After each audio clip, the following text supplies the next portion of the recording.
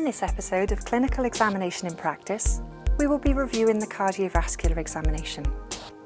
When undertaking the clinical examinations covered in this series, it is important to follow a standard 5-step initial approach when beginning the examination. Ensure that you have a private environment in which to examine your patient. Wash your hands prior to approaching the patient. Introduce yourself to the patient, explain what the examination will entail, and gain consent. Ask the patient whether they are experiencing any pain. Ensure that the patient is correctly positioned and correctly exposed for the examination.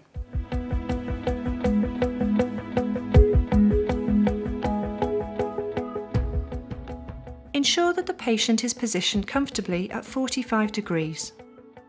On inspection, it is important to observe whether your patient appears to be unwell or in any distress. Do they appear breathless, cyanosed, or are they sweating? Their body habitus can also be estimated. Do they have any surgical scars, particularly on the chest, such as a central sternotomy or evidence of pacemaker insertion?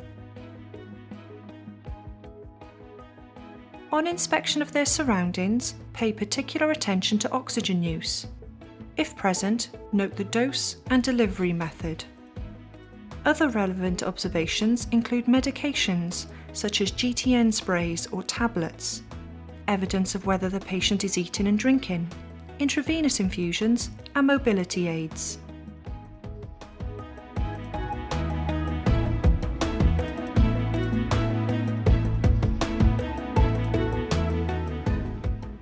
After inspecting your patient, approach them again and examine them from their right-hand side, where you will now start with their hands.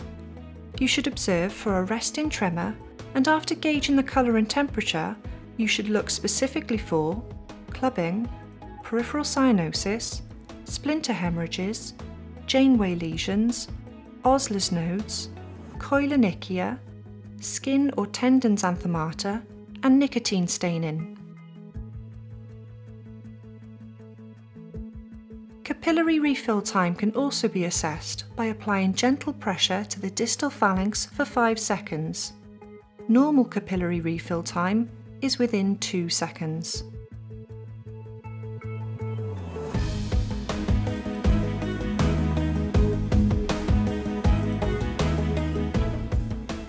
Moving proximally from the hands, identify and measure the rate and rhythm of the radial pulse using the index and middle finger of your right hand.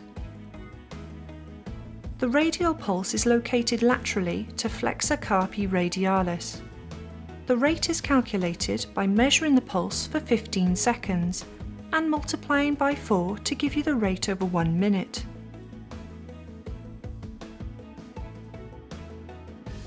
Now assess the rhythm. Comment on whether it is regular, regularly irregular, or irregularly irregular. Now assess for radio-radial delay, followed by radio-femoral delay. The femoral pulse is located at the mid-inguinal point. After confirming that the patient does not have any pain in their shoulder, a collapse impulse should be assessed. Moving proximally again, using your index and middle finger, palpate the brachial artery located in the antecubital fossa medial to the tendon of the biceps brachii. Assess the character and volume. The patient's blood pressure should be recorded. This is often forgotten by students.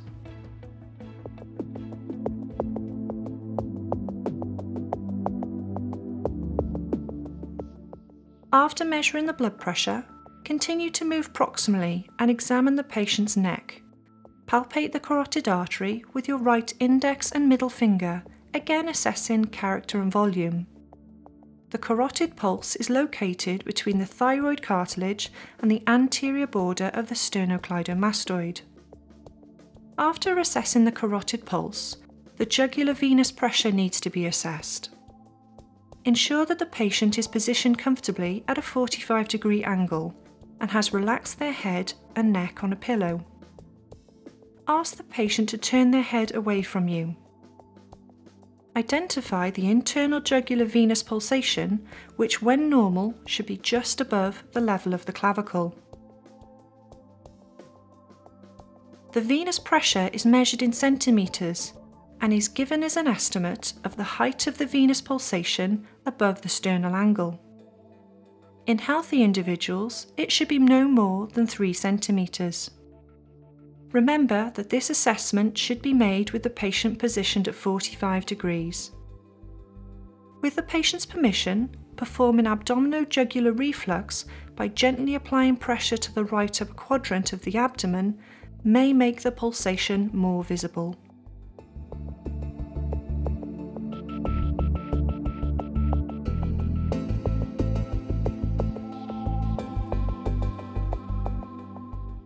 After examining the patient's neck, move superiorly to examine their face, checking for conjunctival pallor, evidence of corneal arcus, and xanthelasma. Look for a malar flush over the cheeks. Central cyanosis may be seen as a blue discoloration of the lips and tongue. You can also gauge an idea of the patient's dental hygiene.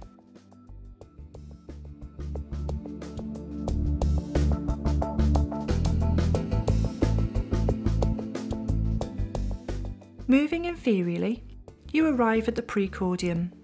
Perform a close inspection noting any abnormalities. Do not forget to observe the lateral chest wall.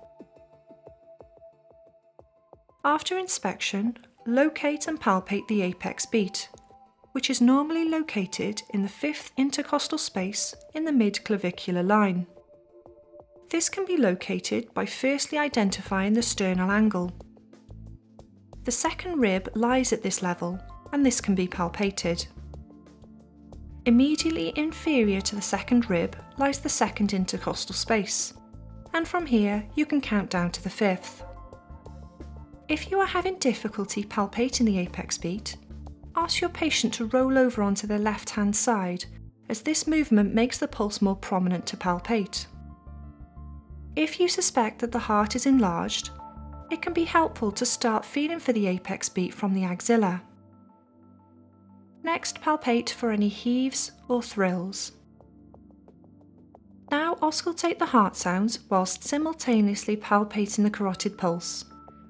There is a difference between the anatomical locations of each of the valves and the areas where they are clinically auscultated with a stethoscope. The anatomical locations of the valves are demonstrated here in blue. Now compare this to the clinical landmarks that are used in order to listen to them. They are demonstrated here in green. When listening to the heart, appreciate the first and second heart sound and listen for any additional sounds as you auscultate over these 4 regions. Using the diaphragm of your stethoscope, auscultate over the apex beat. This is the mitral region. Switch to the bell of your stethoscope and ask the patient to roll onto their left side. In addition to listening to the normal heart sounds, these manoeuvres help to identify whether the low-frequency mid-diastolic murmur of mitral stenosis is present. Maintain this position, switch back to the diaphragm, and auscultate in the axilla. This is a common site of radiation for mitral murmurs. Return your patient to their normal position.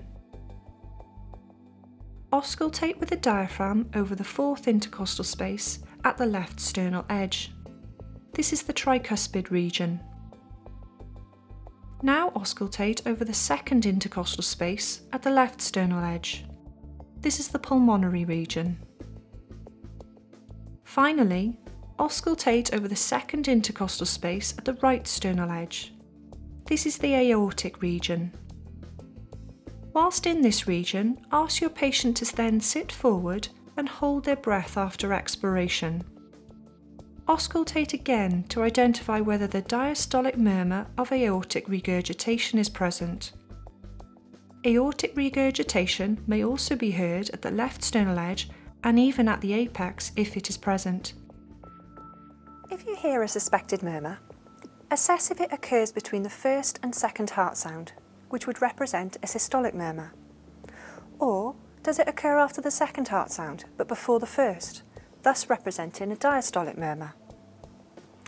Then assess whether there is any radiation. A murmur occurring in the aortic region may radiate to the carotids, and as previously mentioned, one occurring in the mitral region may radiate into the axilla. After auscultating the heart sounds, listen over the region of both the left and right carotid arteries. Listen for carotid bruits, or if a murmur was present in the aortic region, assess whether you can hear this radiating to the carotid region. Asking the patient to hold their breath for several seconds makes them easier to identify.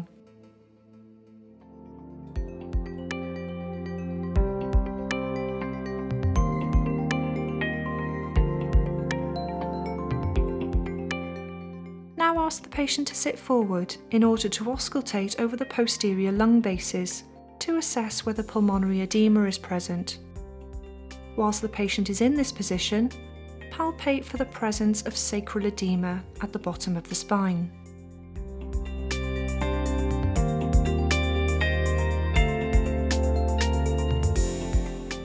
Finally, inspect the patient's legs, commenting particularly on any swellings, scars, or any signs of peripheral vascular disease. Assess for the presence of peripheral edema at the ankles and lower legs by applying gentle pressure for 5 seconds over a bony prominence. If edema is present, repeat this process and assess how far it extends proximally. It is important to note whether this edema is a unilateral or bilateral finding.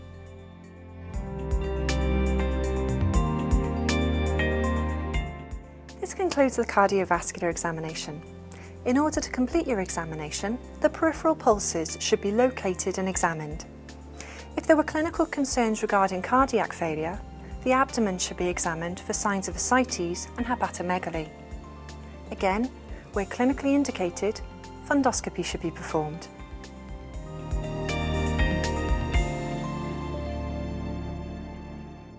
After completing your examination, you will often be required to present your examination findings in the form of a summary. When presenting your findings, it is important to summarise the key points succinctly into 2 or 3 sentences. A common framework includes starting with the patient's name, age, and occupation. This is then followed by a brief history of presenting complaint, followed by the positive examination findings and the important negative ones. If appropriate, end the summary with the most likely clinical diagnosis or differential diagnosis, and any investigations and management that has already been put in place.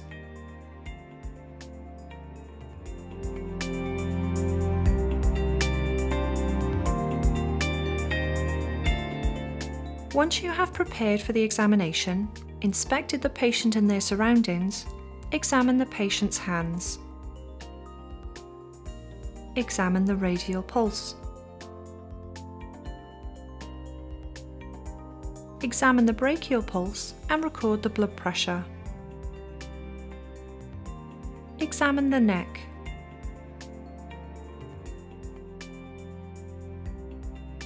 Examine the face.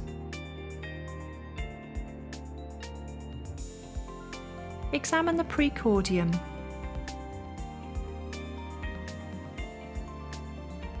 Examine for carotid bruits.